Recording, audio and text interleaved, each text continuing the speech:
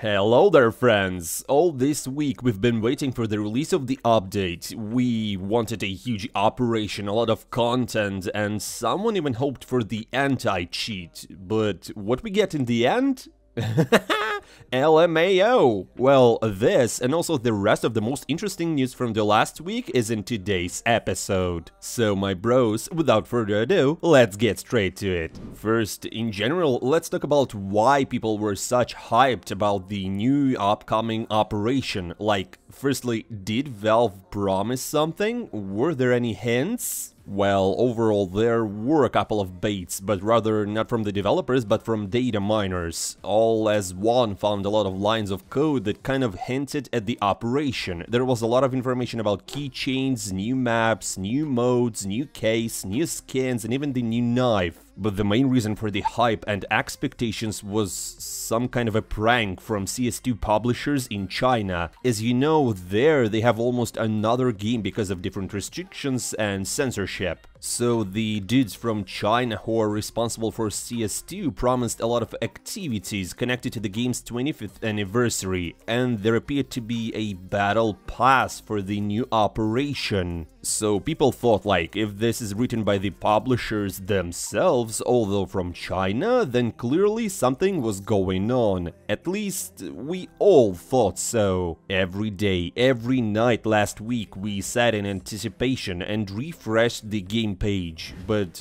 on the 25th anniversary of CS, the exact day, Valve just rolled out a post on Twitter, and that's it. Such a huge date. We would have liked to celebrate that with a bang, but we only got a tweet, and that's all. In the end, a whole week passed, and finally we get a big update, 5 gigabytes. It came out, but as you know, there was no operation. They brought a new format of MVP, okay, that's something, and also added 5 new maps, and they didn't even bother to update them before publishing. They released the old versions with bugs. And only after some time the developers realized they posted the old maps and decided to update them afterwards. Even no loading screens photos. And that's it. They added also new settings in the menu, and really, that's it. Valve just trolled everyone once again. Morale here? Don't set your expectations high anytime with Valve. By the way, JL has been angry at the developers, but he did it with respect. Like, he still hasn't even been given a medal for winning the major, you know? Anyways, I have to admit that I really like this pool day map, which is a reference to CS 1.6 map, which is a remake and all that. I, like, get huge nostalgic vibes from it, and it's really fun to play because it's like close quarters and it's just like chaos and all that. It's honestly a great way to warm up before the matches. And it also has a reference to CS 1.6, by the way.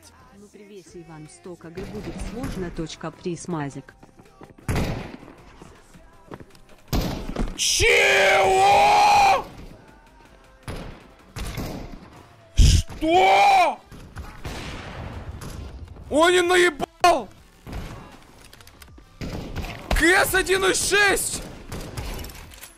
And yeah, bros, I forgot about the most important thing. Actually, not forgot, but just saved it for the last. They also finally fixed the ranks in matchmaking. Soon, a year will pass since the release of the game, but we're only now getting the first ever global elites. So no more 10 wins for calibration on each map. It has been reworked. Valve reduced the calibration to 2 matches, fixed the ranks a little, and now it all seems fine. Don't forget to share your ranks in the comments below. Maybe someone in the comments is already the global elite, but not me. Not yet. Not like ever. Anyways, let's get to the fun part here. Apparently Navi taught JL some lessons after he flamed the developers, even with respect, because Loba noticed that the Major's MVP deleted his tweet and asked how much he was fined, and, well, didn't get the answer. The funny and scary thing here is that Valve just tilted after all these leaks about the operation. Like, they didn't promise anything to anyone, they didn't announce anything, they released a big update, and all they get from above is hate. because apparently the community thought there's gonna be more. And you know what? Valve ended up even banning data miners on Twitter. They unfollowed them and put them into the blacklist. And if you think about it that way, it's kinda true and logical, because nobody promised us anything. We made up for ourselves that there will be a huge update with anti-cheat, with a lot of content, that it will be like almost CS3 or something. So I guess, yeah, no high expectations anymore. Please, even with all these leaks. And Gabe followers said it as well, like, nobody promised us anything, just all these findings from data miners somehow click with each other in a fantastic way. Add to that the context and the 25th anniversary of the game, a cool date and all that. It just looked like we're gonna get something, but after such a big enough update with the maps that we got, even if you don't like it, we should hardly expect anything serious in the next 3 months. And Overdrive also says that no one will release something big in the summer because the online is too small, like people are touching grass and all that. So in general, what we get: a few new maps, updated ranks in matchmaking, and this new MVP thing, and a couple of tweaks in settings. And yeah, by the way, Valve took pity on the data miners and unbanned them after a wave of hate. Oh, merciful Gabe.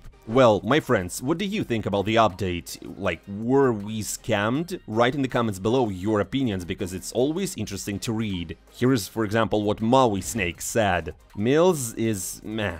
Too many isolated pathways, feels like 1v1, v1, v1, etc. But Thera has real potential, maybe too many important subterranean moments, but mid feels so cool. Also, B is such a uniquely designed site, would already replace Vertigo with it. And you know what, bros, I kinda agree with him with almost all of that. Thera feels just too good, I liked it both gameplay-wise and it's just super stylish. But I wouldn't change Vertigo because I like it. But maybe Mirage one day? Anyways, now let's discuss the most important news from the pro scene of this week. A couple of big decisions happened. For example, Liquid removed their coach, Zeus. It's just like the insiders said. And also Skulls is rumored to be taken to Furia soon, which we discussed in the previous episode. So basically, it's not a good situation for Team Liquid, because only 3 players are left. No coach, no sniper, and no captain. And by the way, the first talks have already started about the OP player.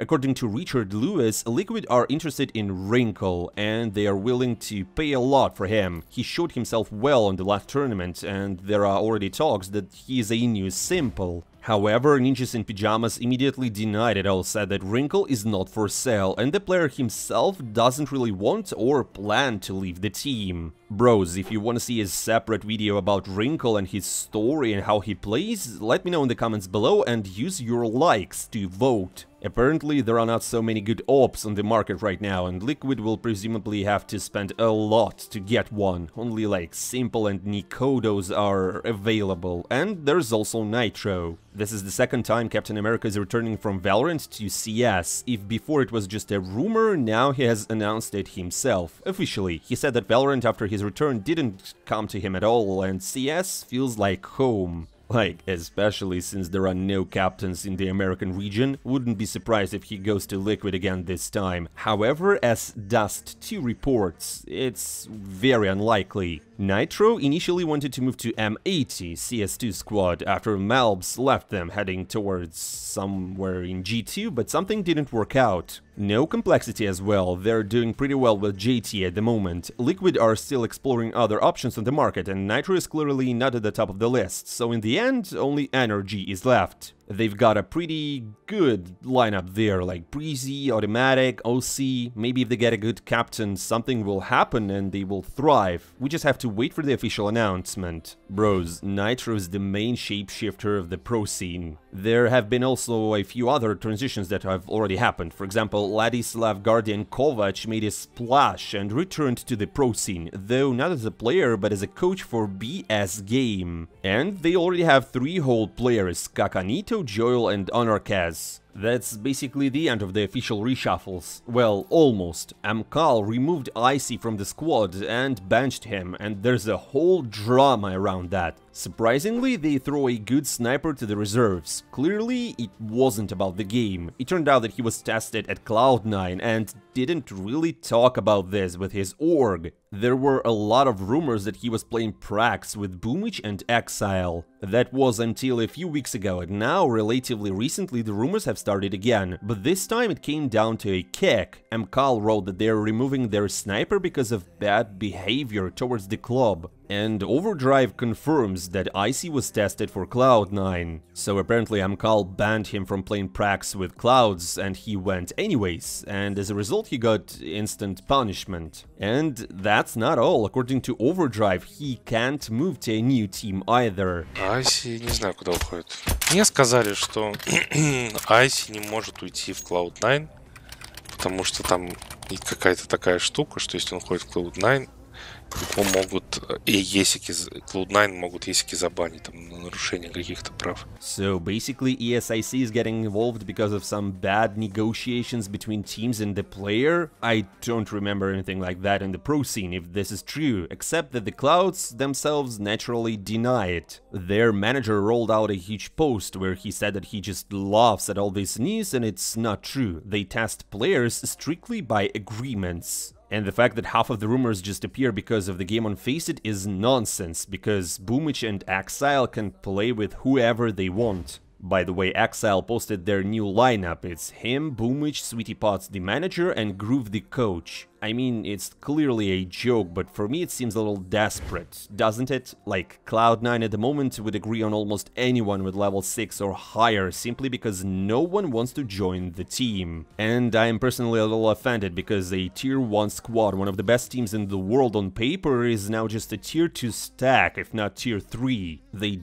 don't even play or have a roster to prac, but anyways, we will see where it takes them. And since we're talking about Cloud9, their former player Perfecto has piled up a lot of content. Firstly, he gave an interview to AHL TV where he said that they left Cloud9 not together with Hobbit, and it just happened to be at the same time. Like, each of them separately decided to leave the sinking ship, and it happened at about the same moment, just coincidentally. Perfecto also added that he's fine with going international, so bros, are we waiting for him to take Hooksy's place in G2? And he also had a conflict with Loba for some reason. Recently, Perfecto and his girlfriend played at the Onkray Cup, you know, a media tournament for some pro players, streamers and bloggers. Nothing interesting, to be honest. And during one of the matches, Perfecto's stats were worse than his girlfriend's. And Loba couldn't pass it up. Proof of the randomness and lack of skill in CS2 is that an experienced major winner pro player who is being paid huge amounts of money can be out-fragged by his girlfriend who casually plays the game on stream from time to time without any actual practice. Valve devs, remember, you won't get some for making the game more noob-friendly for the girls. To which Perfecto replied, "What are you talking about, Loba? It's just a show match, Mr. Jock." But you're right, it's like shit when you can be a top fragger in the FPL, it's really weird. But it turns out that Loba didn't mean to offend Perfecto, he's just flaming CS2 again. I agree with you, when a player who barely plays CS2 can be a top fragger in FPL, tells you how noob-friendly the game is, how unskilled and randomized it is. Thanks for confirming and agreeing with me, I'd appreciate if there were more professionals who recognize how shitty the game is. In general, it turned out to be a conflict out of nothing, and it died as fast, but as some people write in the comments, Perfecto just destroyed Loba, so he had to retreat. I'm not sure if that's that, but let it be, okay. And speaking of internet drama, Simple is at it again, Media Wars. Now, this is much more familiar. First of all, he's moving on to Dota, his return to CS2 seems to be cancelled.